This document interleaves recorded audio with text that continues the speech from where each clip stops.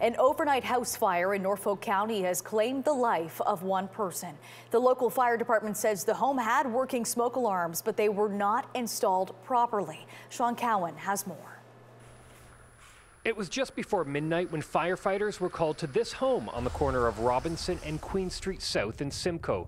Police and paramedics arrived shortly after. Neighbors say they saw a lot of smoke. Just saw the fire trucks pulling up and saw some smoke coming out of, drifting across the road. And they were pretty efficient. They got it out in probably 20 minutes. Neighbors tell me there are 2 units inside this home, an apartment on the main level and another one upstairs. Volunteer firefighters from Norfolk County Fire arrived on scene, gained entry to the home, battled the blaze.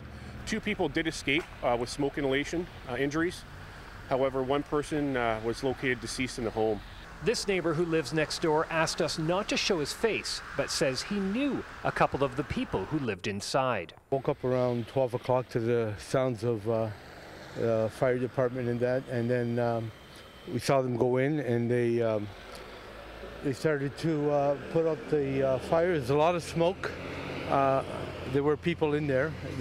We saw one lady come out, and we knew the guy next door that lived with his wife, but we haven't seen them. So the Norfolk County Fire Department says the fire was confined to a single room in the home. The house had working smoke alarms, but they were installed too low on the wall to provide early warning signs. The fire department says smoke rises to the ceiling, so that's where your smoke alarms need to be. Our thoughts and prayers are going out to everyone that's been affected by this tragedy, especially the volunteer firefighters that were on scene. Thank you for your quick response, to our paramedics, call takers, and the people that were in the surrounding area at the time.